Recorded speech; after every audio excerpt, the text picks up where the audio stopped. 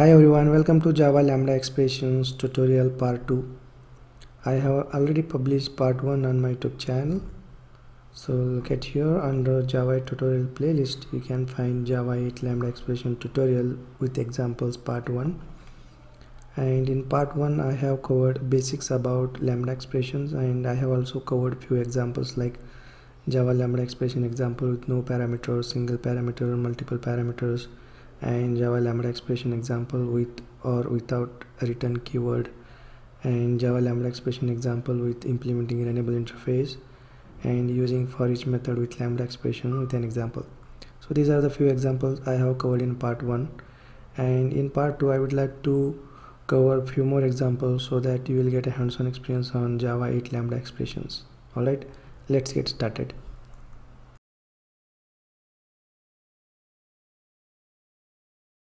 So first we'll start with the very basics. We'll see how to sort a list of integers in ascending order and descending order, and then we'll see how to sort a employee object by their salary in ascending order and descending order using anonymous implementation of comparator. And next we'll see how to sort a list of employee object by their name in ascending order and descending order using anonymous implementation of comparator. So we'll see first anonymous implementation of comparator interface, then we'll replace anonymous implementation by Lambda expression. Okay, we will see how to sort the employee object by salary in ascending order and descending order using Java 8 Lambda expressions. Okay, and we also see how to sort a list of employee object by name in ascending order and descending order using Lambda expression. Alright, we're gonna create all the examples to demonstrate these use cases. Okay, let's start with the very basic, how to sort a list of integers in ascending order and descending order. Let me switch to the Eclipse IDE and let us start developing these examples. So here in Eclipse IDE I have created a class. I have named it as a sort list, and here is a main method. Inside main method we are going to write the logic. So first we create a list. Okay, we are going to create a list of integer, and we are going to use array list implementation of list interface. And let's go ahead and let's add a few elements to the list. Here I am going to add 10. I am just going to copy this, and let's add a few more elements to the list. Let's add 30, 20, 50 and 40. So first we will see how to sort a list in a traditional way. Let us see how to sort a list using traditional way, and then we'll move to the how to sort a list in ascending order and descending order using Java 8 Lambda expression.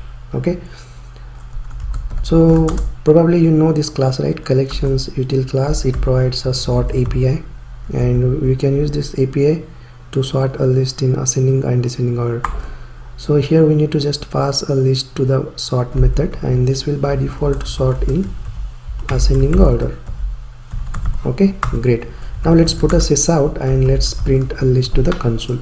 And here if I run the program, look at here the output. The list is sorted in ascending order: 10, 20, 30, 40 and 50. Okay, now let us see how to sort a list in descending order. So collections utility class provides a API called a reverse, so we can use a reverse API or method to sort a list in descending order. So this will sort a list in descending order. Okay, great. Now let's put a sysout to print a list to the console. Here I am going to run the program. Here look at here the output: 50, 40, 30, 20, 10. So this is how we sort a list in descending order. So this is very simple. Here just we are sorting a primitive types, that is integer. Now let us say how to sort a custom objects. Alright, let's create a employee class, and we are going to sort employees by their salary. Alright, so let's go ahead and let's create a class, and let's name it as employee, and let's go ahead and let's create a few fields: private int id, private string name, private int age, and private here just provide a salary, long salary. Okay, let's go ahead and let's create a getter setter methods to access these private fields. and also create a parameterized constructor.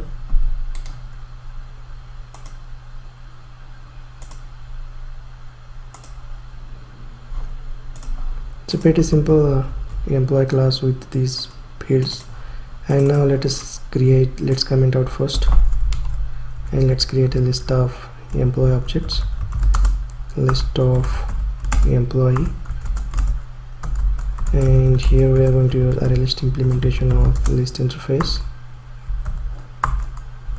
and let's add employees to the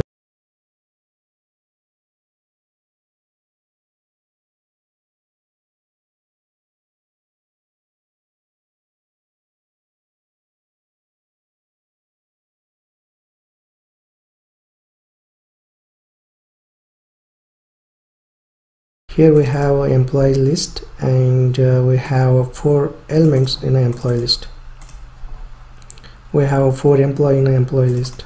Alright, now let us see how to sort employees by their salary. Okay, so probably you know the comparator interface, right? So in order to sort custom objects by their fields, for example, in our case we have an employee, and if you want to sort an employee by their salary or name or ID or age, we have to implement a comparator interface, and we need to provide our own logic to sort a custom object. For example, we are going to create here a class which implements comparator interface, and here we need to provide a type that is employee, and comparator interface provides a compare method, and here we need to write the logic. O1 dot, we are going to sort employees by their salary, so let's go ahead and let's call a get salary, and here is O2 dot get salary, and salary is a type long, so here we are going to provide a cost. Great. Now what we'll do, we'll again call the connections utility class, and here we are going to use again a sort method. So look at here, sort method is overloaded here, so there are 2 overloaded sort methods, and we are going to use this one, list, and with second parameter is comparator. We are going to pass a comparator. Okay, let's pass employees as a post parameter, and second parameter we are going to pass a comparator interface implementation. Now this will sort employees in ascending order. Now let us print employees to the console. For that, first we need to create a toString method inside an employee class. Right click, source, and generate toString, select all and generate. And here we just provide a sysout, and let's print this, and let's run the program, and here you can see the output. So here we have sorted employees in ascending order by salary. First comes 3,50,000, then 4 lakh, and then 4,50,000, and then 5 lakhs. Alright, this is how we sort employees by their salary in ascending order. So in order to sort employees by their salary in descending order, what we are going to use, we are going to swap the reference here, O2 dot get salary minus O1 dot get salary. So this will sort employees by their salary in descending order. So in order to test this, just call the again a sort method, and here just pass a list that is employees, and just use the my sort. So this will now print employees in descending order.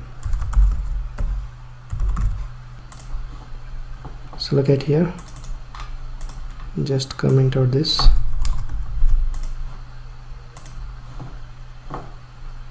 $5 lakhs, 4,50,000, 4 lakh, and 3,50,000. So this is how we sort employees in descending order. It's pretty simple, right? So we need to just swap the reference here. Okay, great. So this is how the traditional way we sort a list in ascending and descending order. Let's go ahead and let's use a lambda expression to sort a list in ascending and descending order. So as we know that comparator interface is a functional interface, and we can use a lambda expression to implement a comparator interface. So let's go ahead and let's use a lambda expression to implement a comparator interface, and we'll sort a list in ascending order and descending order. For that, I am going to just remove this code, and what we'll do, we just again call the collections.sort method here, and we pass employees. First we'll see the anonymous implementation of comparator interface. So here we pass employees, employee type, and here we need to provide implementation for compare method, and just pass this logic.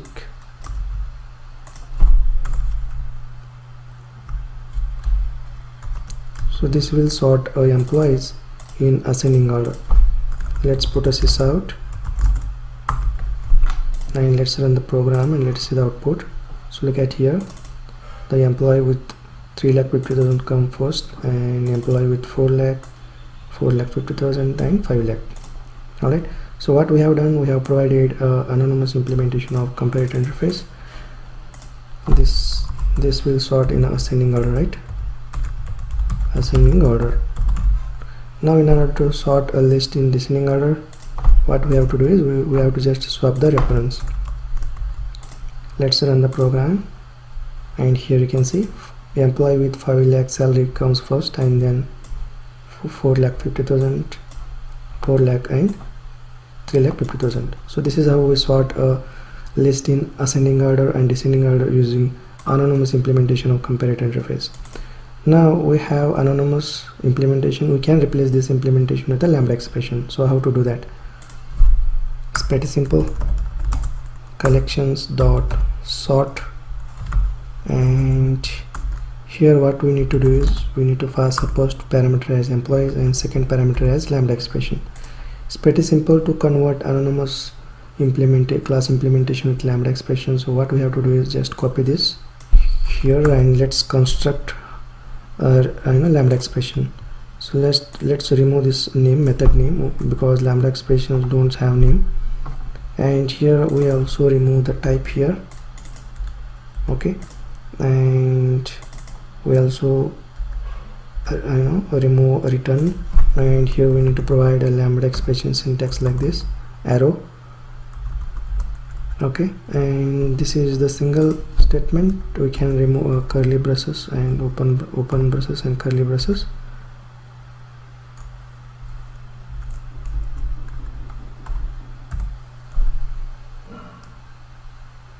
So this is the lambda expression.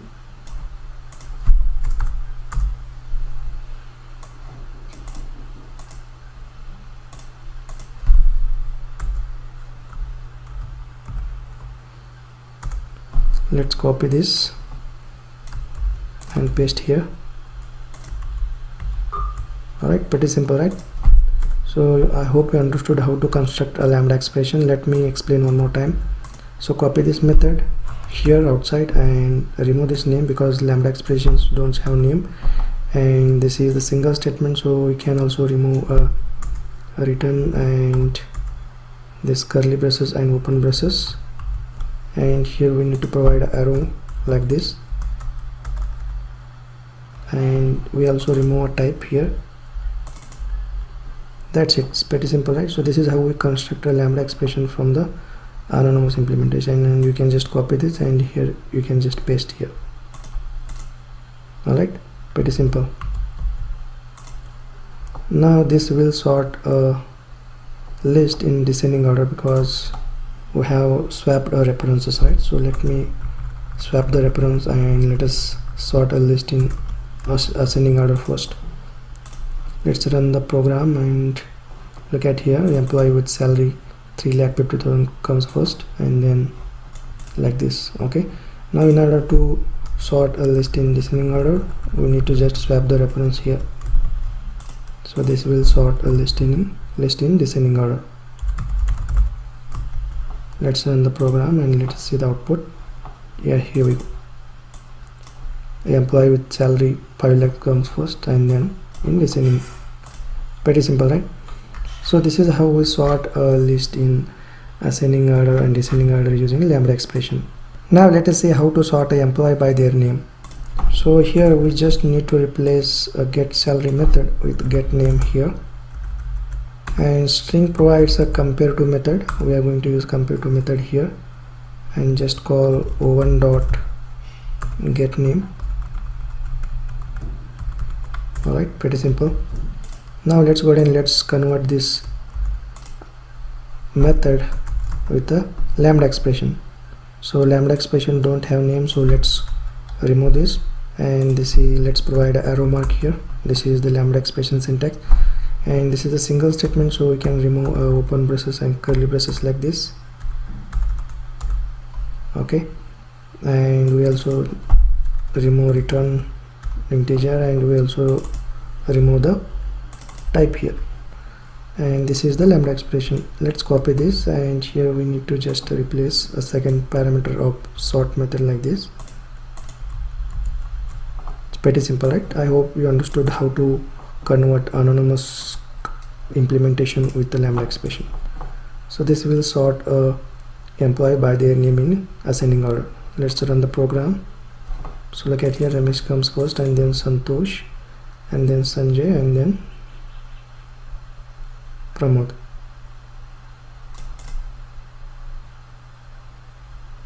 Sorry, here we need to provide O2, right? Yeah, so again run the program and let's see the output. Pramod comes first and then Ramesh and then Santosh and then Sanjay and then Santosh. Okay, let's sort employee by descending order. So we need to swap the reference like this, O2 and O1. So this will sort an employee by their name in descending order. Let's run the program. So look at here, Santosh comes first and then Sanjay and then Ramesh and then Pramod. So this is how we sort an employee by their name in ascending order and descending order using Lambda expression. To get a more hands-on experience on Lambda expressions, let's create one more example, that is arithmetic operations example using Lambda expressions. So we use Lambda expression to implement different arithmetic operations such as addition, subtraction, division and multiplication. Alright, let us see how to perform all these operations using Lambda expressions. Right click new and create a class, and let's name it as Lambda example 1. Alright, and as we know that Lambda expression is an anonymous function which we can use to implement a functional interface. If you are new to the Lambda expression and functional interfaces, please visit my previous video tutorials where I have shown you all about Lambda expression and functional interfaces.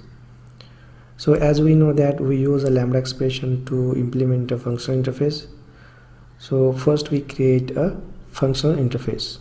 So I am going to create a interface here, interface, and let's name it as arithmetic. Okay, and here what we will do, we will create a method called operations, and here I am going to provide a method argument int a, int b, and we can just annotate this interface with add functional interface annotation. Okay, so that we can confirm that this interface is a functional interface. Even we can skip this annotation because functional interface is an interface, it has only one abstract method, and compiler will treat it as a functional interface. Once we create a functional interface, now let's go ahead and let's perform arithmetic operations. So just I'm going to quickly create a main method here, and first we'll see how to implement this interface using anonymous class. So first we will say addition operation, arithmetic equals new arithmetic. This is the anonymous class implementation of arithmetic interface, and here what we will do, we will just return a plus b. Okay, so this is the addition operation. All right, great. And next what we will do, we'll just call the operation method and we pass here 10, 20, and this will print in a sysout.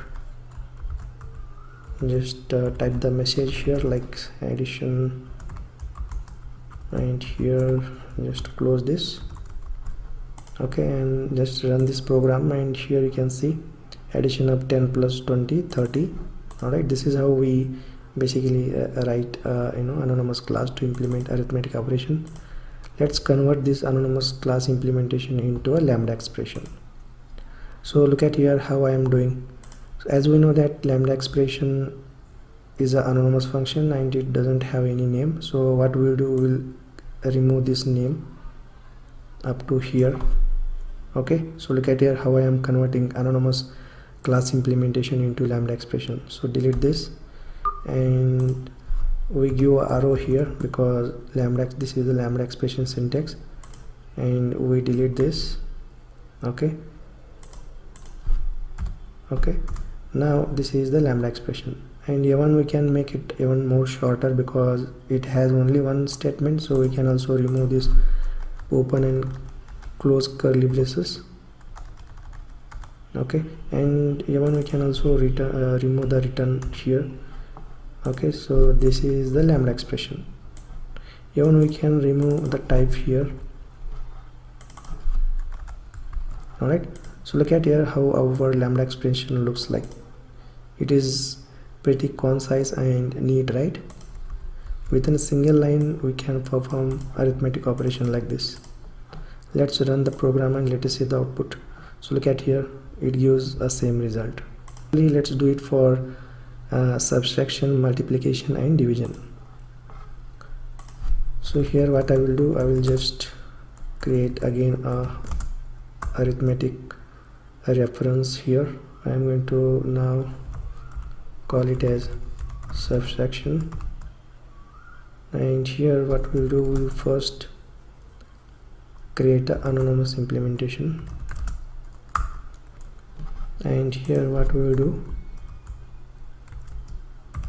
a minus b. Okay, and here we need to just call the operation method on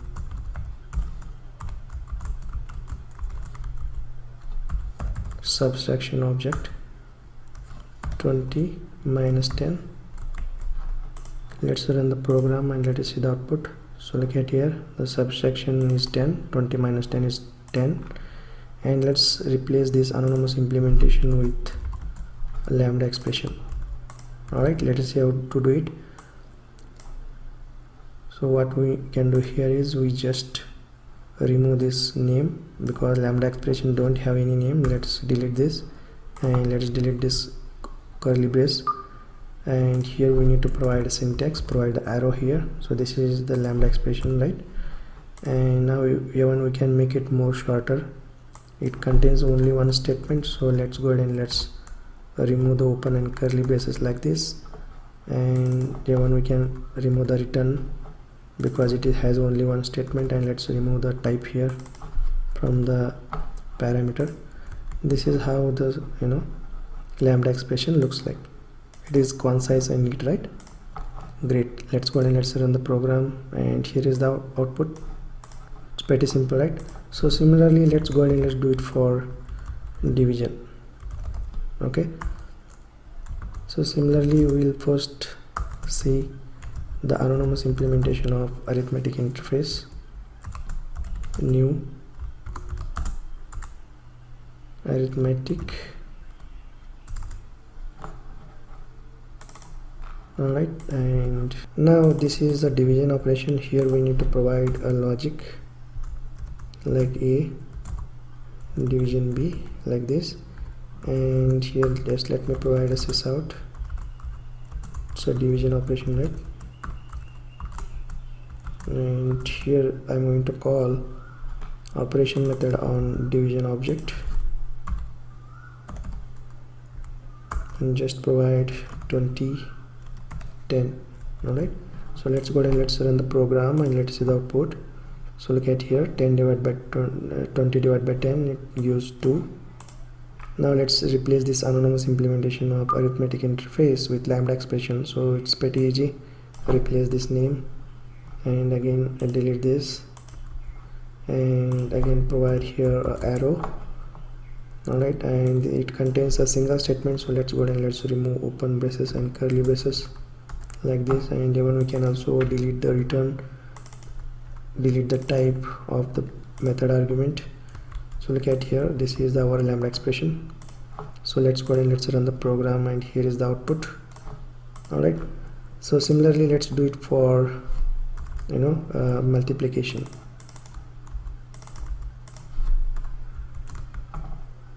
Again create a object of arithmetic interface like this. So this is the anonymous class implementation of arithmetic interface, and here we are going to perform multiplication operation, right? A into B, and here what we'll do, this is the multiplication, and here I will provide a sysout to just print the multiplication operation. It's pretty simple. So in this way you can get a hands-on experience. So here I'm going to call operation method again, and here I'm going to pass 10, 20, so this will give a 200 result.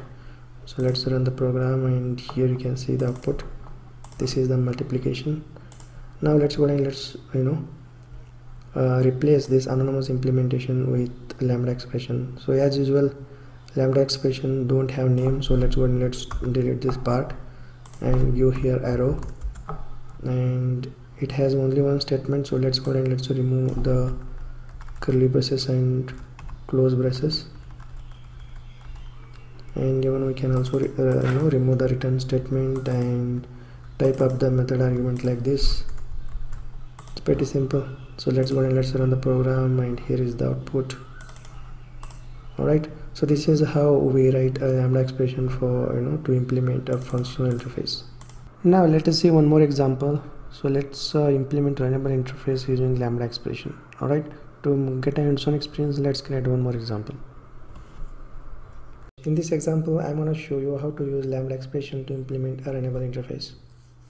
Alright, as we know that Lambda expression is an anonymous function which we can use to implement a functional interface, and functional interface is an interface which has only one abstract method. And in Java, runnable is a functional interface which has only one abstract method, that is a run method. Okay, so look at here, this is the internal implementation of a runnable interface, and runnable interface is a functional interface. It has only one abstract method, that is a run method. Alright, Java 8 introduced functional interfaces and Lambda expressions, right?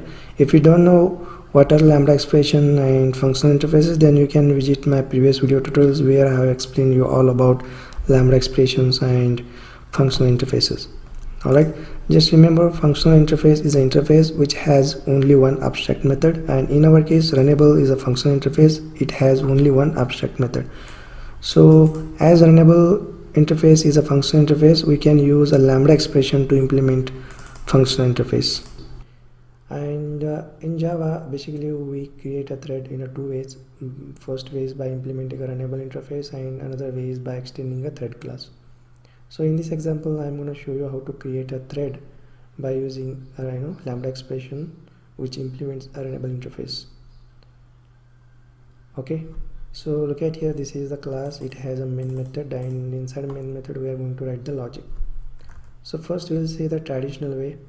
So in a traditional way, what we do is we create a class which implements a runnable interface, and we override the run method, and we provide an implementation for a run method.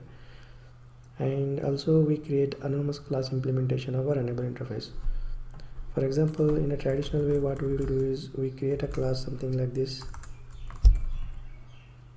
my thread. It implements a runnable interface, and here we just override the run method, and here we provide the logic to execute. We just provide here the code which executes this thread. Okay, I'm just going to print here thread name, thread dot get current dot get thread name. So I'm going to just print the thread name here. So this is how we create a thread in a traditional way. So another way is we create anonymous implementation of runnable interface, something like this, a new runnable, and here we provide a code which the thread will execute, something like this, and we create a thread object and we pass the runnable object to it. Thread equals new thread, and here we pass a runnable object to the thread, and then we start the thread. We do something like this, right? In a traditional way we create the thread and we start the thread like this. So this is the anonymous implementation of a runnable interface. Now let us see how to use a Lambda expression to implement a runnable interface. It's pretty simple. So what we can do is we can just remove this part. So as we know that Lambda expression is an anonymous function which don't have any name, so we can remove this part like this. So look at here how I am doing. So just delete this and delete this close curly brace, okay, and here we need to provide arrow mark. So this is the syntax of Lambda expression. So look at here, this is what our Lambda expression looks like, and if we run the program, here you can see the thread name is printed here to the console like this. Alright, we can make this code even shorter because this block of code, this is the body of the Lambda expression, okay, and this body contains only one statement, so we can remove this open and curly braces. Great. So look at here, in only one line I have just converted anonymous class implementation of runnable interface with Lambda expression, something like this. So look at here, this is the Lambda expression, and this Lambda expression we are assigning to the runnable object, and that runnable object we are just passing to the constructor of thread class like this. So instead of passing runnable object to the thread class constructor, we can directly pass this Lambda expression like this. For example, let me copy this, and here I'm just paste it, and I will remove this. Okay, so look at here how the code looks like. It is more concise and neat, right? Alright, so this is how basically we use Lambda expression to implement a runnable interface, and we directly pass a Lambda expression to the constructor of thread class. Okay, now let's go ahead and let's run the program and let us see the output. So look at here the output, the thread name is printed to the console. Alright, so this is how we use Lambda expression to implement a runnable interface. That's it guys, all about Lambda expressions. So we have learned the Lambda expressions with lots of examples in this part 2, and I hope you found this video tutorial useful, and subscribe to my YouTube channel. Whenever I will publish such videos you get notified. Thanks for watching. I'll see you in the next video.